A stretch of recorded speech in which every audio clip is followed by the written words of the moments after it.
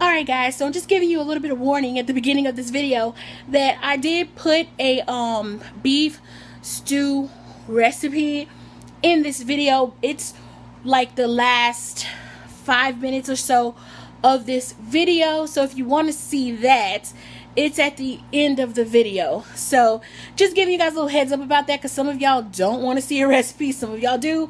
Whatever, regardless, just let y'all know that the recipe is at the end of the video. Like the last part of the video literally is the recipe. So yeah, that's it. On with the vlog. What's up guys? What's today? Happy Tuesday. Thanks for tuning in to yet another episode of My Basic Ass Life. And let the basicness ensue, because there's literally not very much to do today, but decided I'm going to vlog anyway. I was supposed to put up a video yesterday, but I didn't really vlog over the weekend, so today is going to be a same day vlog and upload today. So yeah, welcome to it, y'all. Welcome to my life today. My all, what would you think of it? We've been on this long road accumulating luggage, and as time proceeds, preoccupied with everything, I think it's about time that we sing of nothing. What's up? Been on this long road accumulating luggage, and as time proceeds, preoccupied with everything, I think it's about time that I sing of nothing. Go! So y'all, we're at Walmart. Say hey, moms. Hello.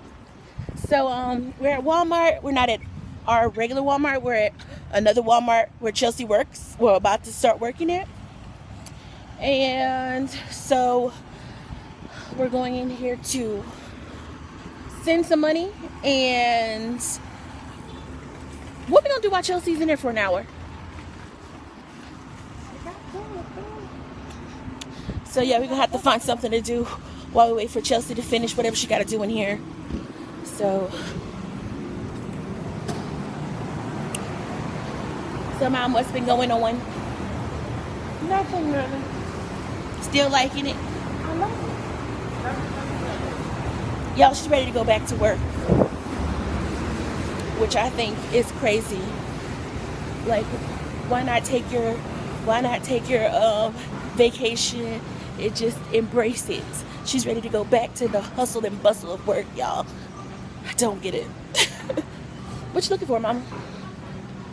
It doesn't have a money center. You got to go through like the regular customer service. So yeah, I'll come back when I figure out what we're about to do. Hi. So we're inside of Payless, y'all. Just browsing. Y'all, I forgot to take out the camera so y'all can see the puppies. We was at the pet store holding puppies. I forgot to take out my camera. So we ain't buying nothing, really. We just looking. Let me see those, mom. Those are ugly. What? You know what? Yeah, y'all look at these shoes. Ew. These are not cute. Not cute at all. But they're not cute. So they're comfortable and ugly. There's like those squint shoes like this. Oh, I hate these shoes. Hold on, y'all. I want to show y'all these shoes. I'm so glad you found those. Oh my gosh. Y'all, this is so ugly. Oh my God. I hate these shoes. But yeah, we're just browsing around, killing time while Chelsea's in Walmart.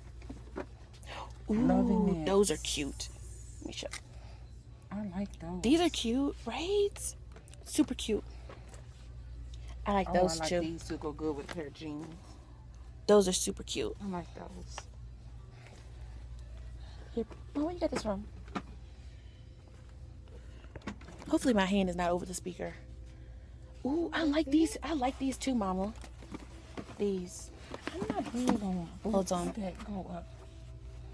With tights with a long skirt or tights. These are so cute. Y'all, we finally live in a place where boots, it gets cold enough to wear boots and coats and stuff. And so I'm getting boots so that I can wear some boots. I've never owned a pair of boots. Mama, why have you never bought me boots in my life? It never got cold enough to put no boots. Not even the cute fashion boots. I don't believe in Y'all, it. when I was growing up, my mom was very like, She would not buy me colored shoes. I always only had black or white or a mixture of the two. Never pink, never sparkly. I think I got light up shoes one time because I pitched a real fit and I had light up shoes. No. You didn't even buy those. Major bought those light up shoes. Yep. She hated those shoes. Y'all, my mama is like weird.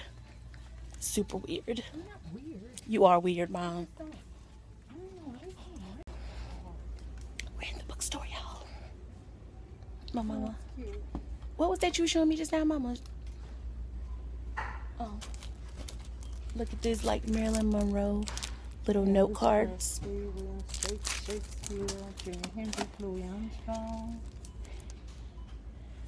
cute. Ooh, Andy Warhol.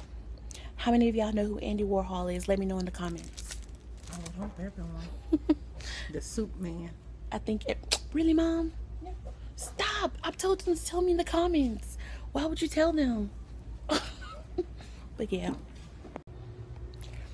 So y'all, I'm a huge Toni Morrison fan.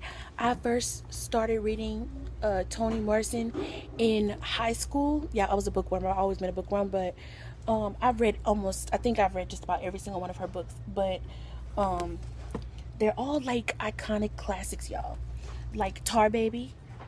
This one was a good one. Let's see. If you like black authors, I guess. But it's not like the ghetto black authors. What you call it? Mom, what's the genre that is called with the hood books? It's like they say African American fiction, but it's urban. It's not urban fiction. It's more like historical fiction, I guess you would call it. Like Song of Solomon. This one was good. But if you never read Toni Morrison and you're into stuff and you're looking for something new and not like a urban book, you should definitely read Toni Morrison's stuff. It's really good. I was a huge fan. Still am a huge fan. You guys again? Oh, ooh, this is a good book, y'all. This is a good book. Before they took it off of the reading list in school, this was on, I want to say, when I was like in 8th grade or 9th grade, this was on the reading list, but then it disappeared from the reading list now. This is not even on the summer reading list anymore. But A Lesson Before Dying is a very, very good book. Very good. You should read it. It was on the Oprah's Book Club. I forgot to show y'all what my mama bought as far as a book. Hold on, let me get it. So, this is the book she bought. Anne Rice, Servant of the Bones. In my opinion, Anne Rice is another long-winded writer. It takes her forever to get to the point. I'm impatient, so I don't read Anne Rice. I've read The Vampire Lestat. I read Interview with the Vampire. I read, is it The Body Snatcher? Yeah, I can't think if it's called The Body Snatcher or not, or The Body Thief. I think it's The Body Thief. Those are the ones that I read from Anne Rice. They were good, but it took a long time to get to the point. So Mama is getting this, and I guess she'll tell me how she likes it. But yeah, that's what we got from the bookstore.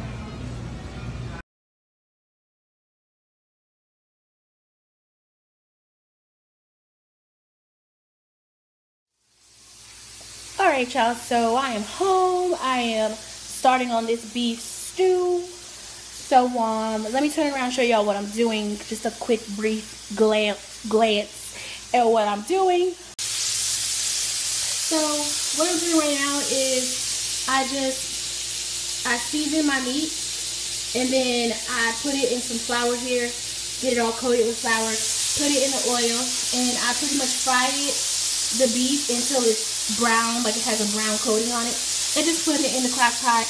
And then after I do that, after I do all the meat and I put it in my crock pot over there,